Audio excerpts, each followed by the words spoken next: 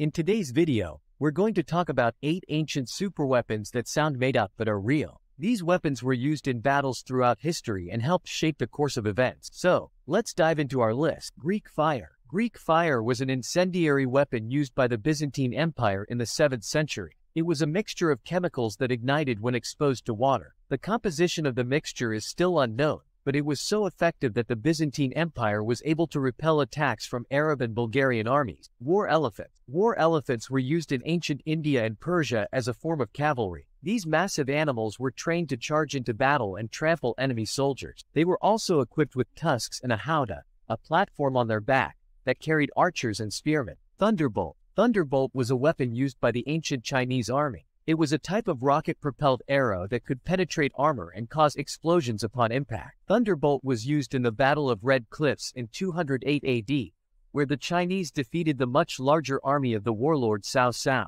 Greek ballista. The Greek ballista was a type of crossbow used in ancient Greece. It was able to launch bolts with great force, and was used by both the Greeks and Romans in various battles. The ballista was so powerful that it was able to penetrate armor and shields. Scythed chariots. Scythed chariots were used by the Persians and other ancient civilizations as a form of cavalry. These chariots were equipped with blades that could cut down enemy soldiers as they charged into battle. Scythed chariots were used in the Battle of Gaugamela in 331 BC.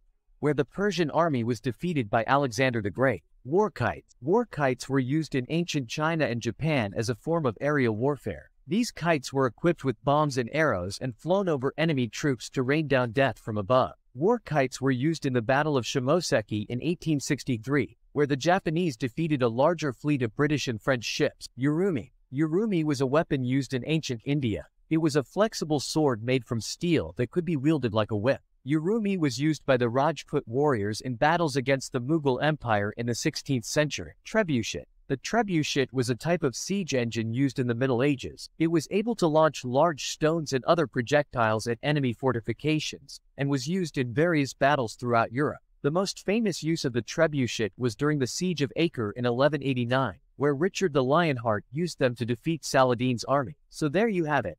8 ancient superweapons that sound made up but are real. These weapons were used in battles throughout history and helped shape the course of events. We hope you enjoyed this video and learned something new. If you did, please give us a thumbs up and don't forget to subscribe to our channel for more historical content.